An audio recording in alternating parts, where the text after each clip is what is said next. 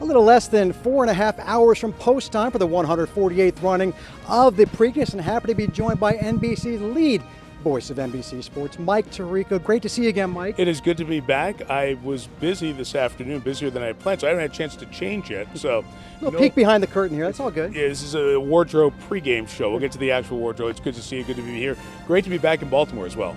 And it is. And unfortunately, the story that is you can't seem to escape right now, and certainly major Triple Crown horse racing, another horse put down, and it's one of Bob Baffert's horses. Just as we watch this continue on after the Derby and the leading up to the Kentucky Derby, or Churchill Downs rather, what's your sense of the overall state now of horse racing? It's a threefold conversation. There have been horse fatalities over the years. It's become something that is a part of the sport that is accepted, not willingly, but it's understood as part of the sport by the people who are involved in the industry. For the majority of the fans who watch on these big weekends outside of the industry, they can't understand why it happens, and the tolerance is much, much, much lower. That's not to say it doesn't hurt. When this unfortunate incident happened in the 6th race today, I happened to be back here by the barns, and I watched Bob and Jill Baffert come back, and they were in tears. They were emotional. The people who train and own these horses care about them so much.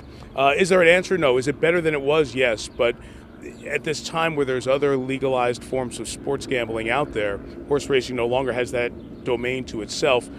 There's going to be more scrutiny, more questions from people outside the sport, while the people inside the sport, although they are used to it, come to understand that those outside are asking louder and louder questions every time something happens. And last point, on a big stage too, Derby weekend, Preakness undercard. When it happens during the biggest days, it makes the biggest headlines. Right, that's when you would likely see maybe Congress get further involved. And then, of course, we have a governing body that is going to start taking control of the way that the safety and the regulations for what we've seen for the horses, starting after a couple days here after we run the Preakness today. What kind of teeth that governing body has will remain to be seen. If it's powerful and strong, it will certainly lend the credibility back to the industry. Yeah, it'll formalize things. Right now, the way I try to describe it to somebody who doesn't follow as closely as maybe the people back here do, is that it's a jigsaw puzzle, and each piece has different requirements. So the rules in Kentucky are different from the rules here, are different from the rules in New York,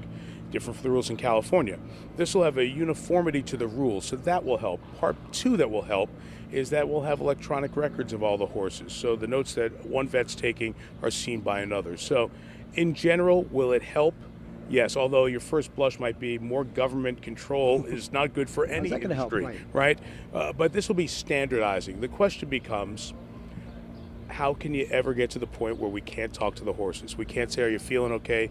Does this hurt? They do more diagnostics than ever before. They're going to have to continue to increase that. Here's the bottom line.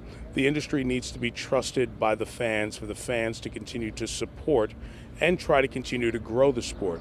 So they have to do everything they can to continue to build that. If you want to keep it a niche sport with the people who like it only, that's fine, but that doesn't work in any business model going forward. I think we continue to need to try to find ways to grow the sport. One of them is transparency and helping people understand that we're doing everything we can as an industry to make sure the horses are as safe as possible.